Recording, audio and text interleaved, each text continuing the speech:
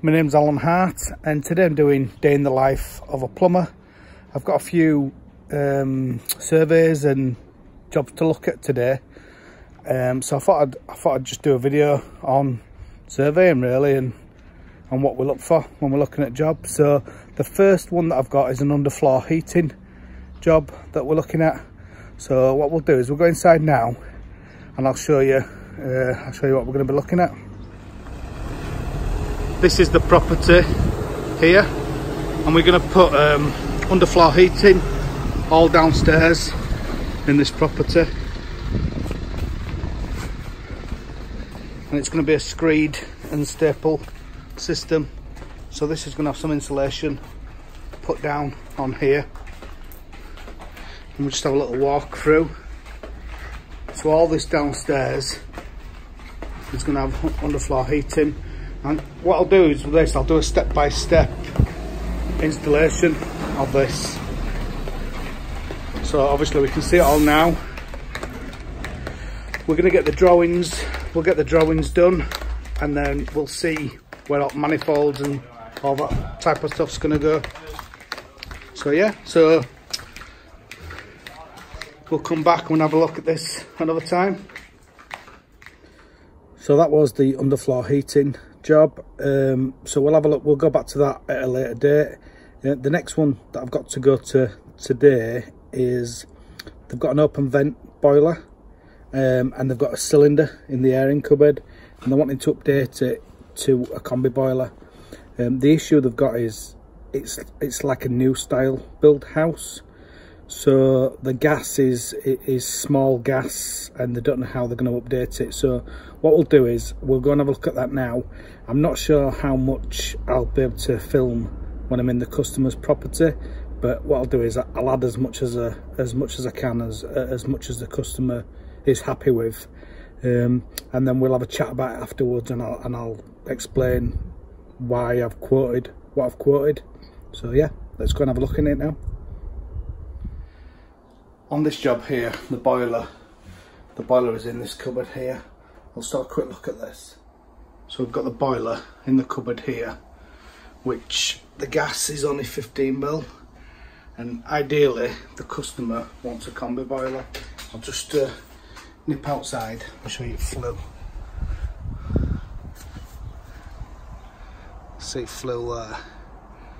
It's also too close to next doors. Is that too close to boundary? So what I'm going to do, this is an open vent system. It's got headed tanks up in loft, and it's got a hot water cylinder. I'm going to measure the flow rate on this tap here. I've got my flow cup, so I'll do that now, and then we can see what size boiler, combi boiler, would be best. And then what we'll do, we'll have a look where we can locate a new combi boiler, and also obviously we're going to have to update the gas if we put a combi boiler in. So let's have a look at this now.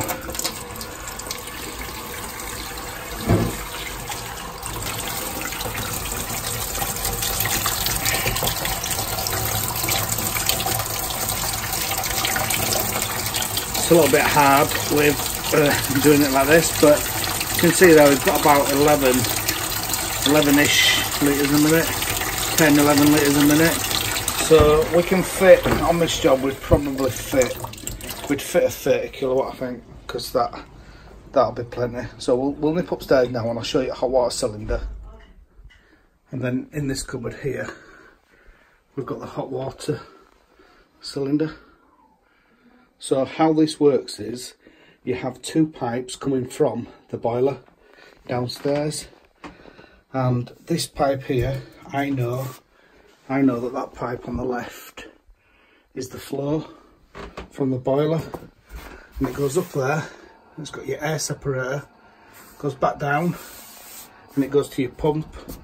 And then if you can't see it, but there's an arrow on that pump, and it pumps down, and it pumps down towards the three-way valve there, and one way goes round there, goes round coil, and that heats the hot water. And then the other side of this is this one here, and then that goes round the heating. that pipe there on the bottom of the cylinder is the return. So what we're going to do, or what I'm quoting to do, is put a new boiler in this cupboard. And the reason for that is because we've got all those pipes here already.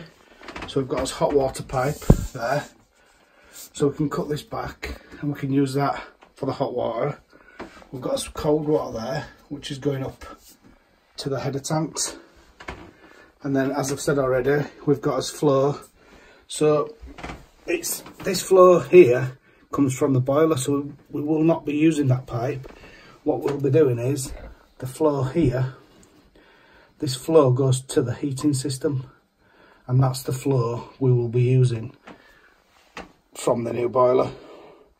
And then obviously this pipe here is the return, and we'll use that. And back at the boiler downstairs, we'll cap one of them off, or we'll try and cut the pipework back the best we can. I'll just I'll show you up in loft, and I'll also show you outside as well. And we've got 2 header tanks up in the loft here, so these header tanks here, we'll need to take these out as well. The small tank there, that feeds the central heating, and then the big tank, that feeds the hot water cylinder. So that's your cold water storage tank that goes into the hot water cylinder.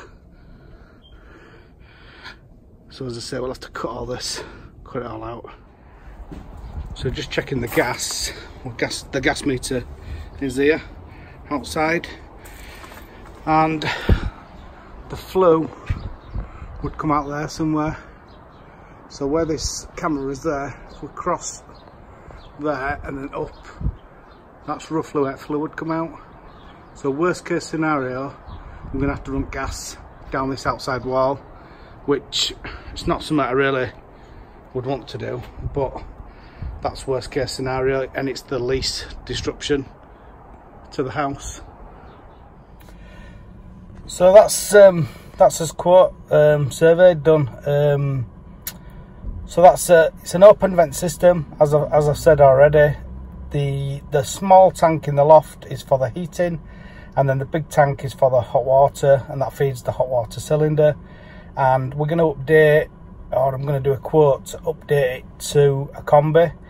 I will give the customer a few different options of boiler, and we'll try and update the gas internally if we can, if possible.